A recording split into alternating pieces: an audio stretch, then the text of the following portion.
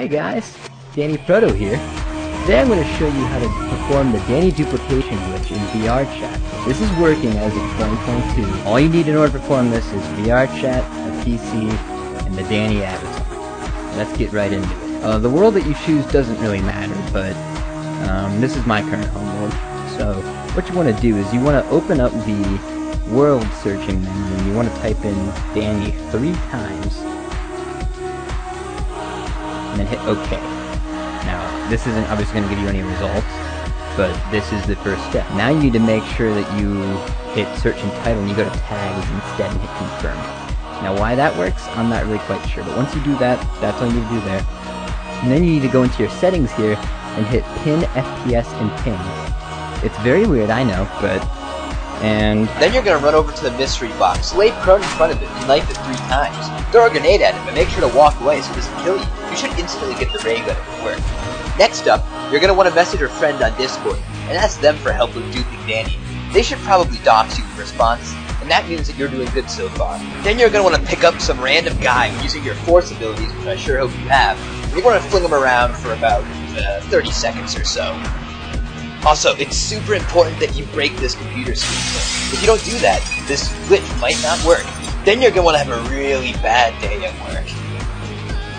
Don't let that guy in, even though he's screaming for your help.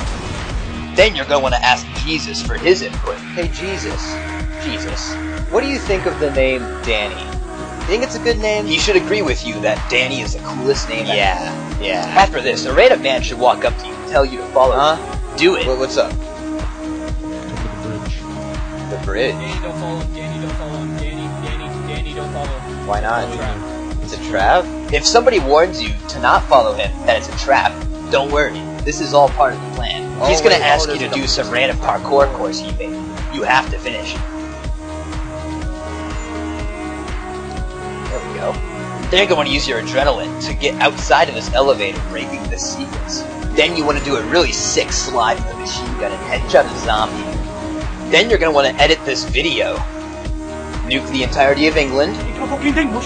Your Minecraft should now look like this every time you start it up. If it doesn't, that means you might have missed something.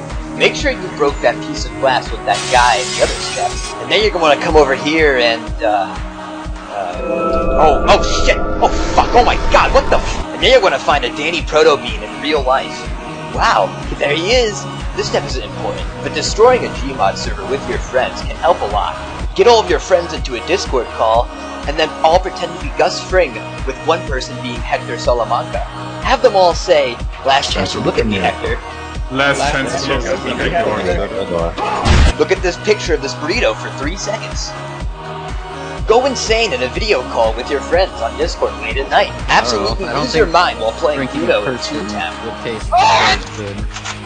After you've done all that, you should be able to go into your worlds menu and hit go home. Now as soon as you hit go home, it should bring you to the duplicated Danny.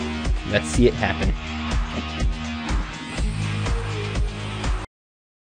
And what you want to do is you want to go into your world menu and type Danny 3 times. Hey. What the heck?